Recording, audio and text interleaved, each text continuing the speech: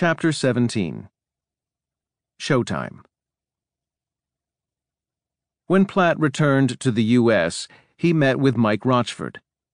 In Moscow, Platt recounted, he had met 4 or 5 former KGB types, but one in particular, Alexander Sherbakov, he thought might interest Rochford.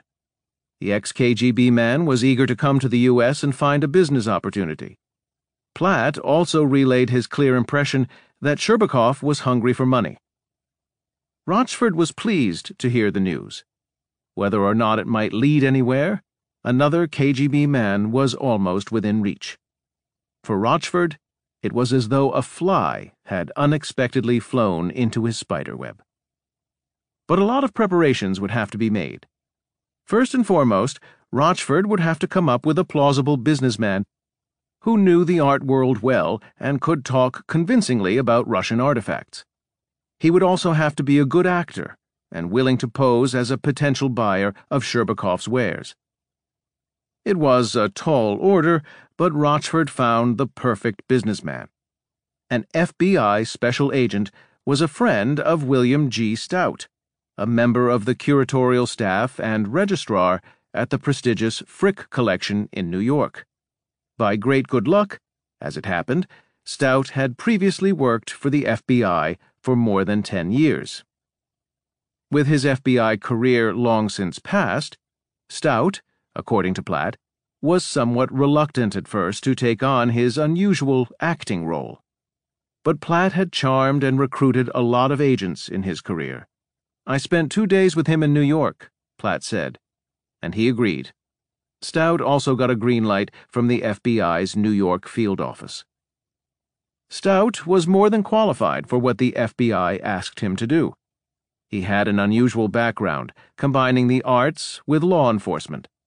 He had earned a bachelor's degree in international relations, Asian studies, and classical history at Indiana University of Pennsylvania. After college, he joined the FBI in 1974. "I was a language specialist and supervisor," he said.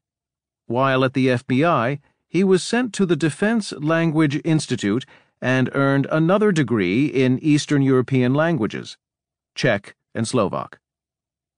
He left the FBI a decade later to go to graduate school at the Fashion Institute of Technology, where he received a master's degree in museum studies and decorative arts. After that, I worked at the Getty as a fellow, and then to Frick. As registrar at the Frick, he had a broad range of responsibilities, from working with the curators to supervising the care of exhibits. His adventure began when his FBI friend called him. He said they were looking for someone from the New York art world to contact a Russian who wanted to sell art objects in America. For Stout, the unexpected request from his friend was the beginning of a roller coaster ride in New York and Virginia with mysterious intelligence operatives who revealed very little about themselves.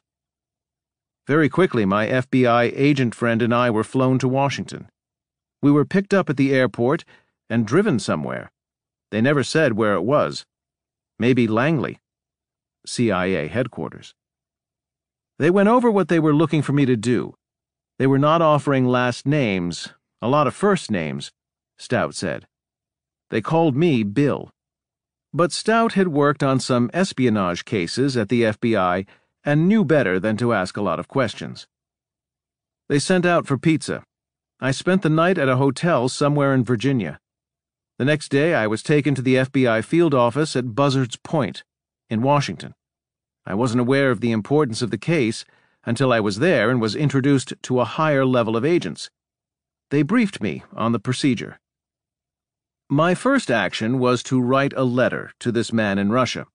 I was acting as a go-between the Russian and my clients in New York, who I said were interested in Russian artifacts. If he could find the time, I would fly him over, give him a per diem, and discuss what he had to offer, and what I had to offer. I asked him to bring a sample. Stout wrote the letter on his personal letterhead with his New York home address. He was careful not to use the Frick's letterhead, but identified himself as the registrar at the Frick. In Moscow, Sherbakov was elated to receive Stout's letter.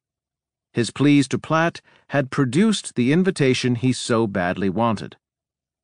He entreated Vasilyenko to help him obtain a new passport, since his own had expired.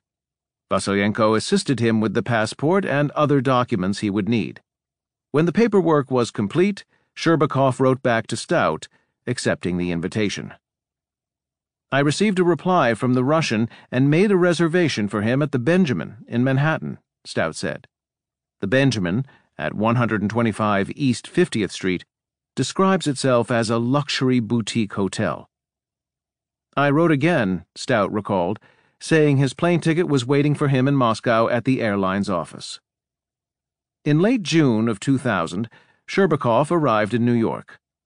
Stout was waiting for him in the lobby of the Benjamin. He described his visitor in words that evoked his FBI training.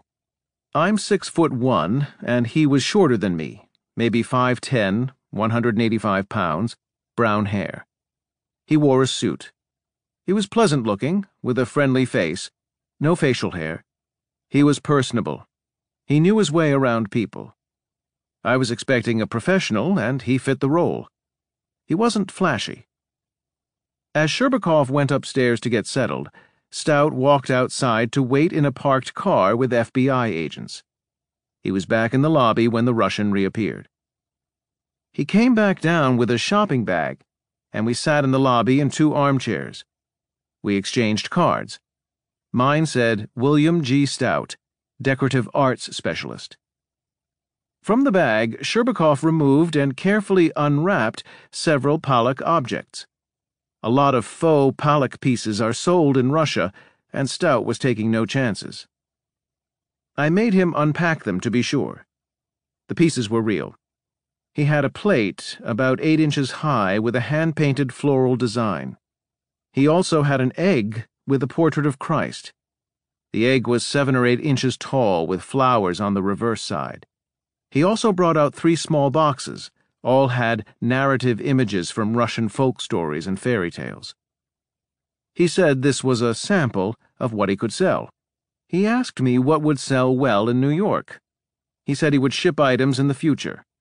I told him if what he brought was a good indication, I thought we could do business successfully. I said I would talk to my clients, show them the samples, and we would talk again while he was still in New York. He completely believed me. I gave him 2 envelopes. One was his per diem, and the other was payment for the Palak, about $1,000, I think. We were going to see each other every day. I said goodbye to the Russian, took the shopping bag, and walked out to the parked car. I was taken back to the FBI office in the Federal Building near City Hall. They went over everything that had happened in minute detail. I left the Palak pieces with them. I was thanked and given a ride back to my apartment. I never saw the Russian again. As far as Sherbakov could tell, the man from the Frick had vanished into thin air when he walked out of the hotel lobby. I was called back to the New York field office about 2 weeks later. They thanked me, and that was it. Everybody was very happy. I played my role successfully. Stout had done exactly what the FBI had asked him to do, and did it well. He returned to his job at the Frick Collection and kept secret his brief off-Broadway acting career. The FBI, apparently adhering to a need-to-know policy, never revealed to Bill Stout what a crucial role he had played. He was never told that he had helped to crack one of the most important espionage cases in the entire history of American intelligence.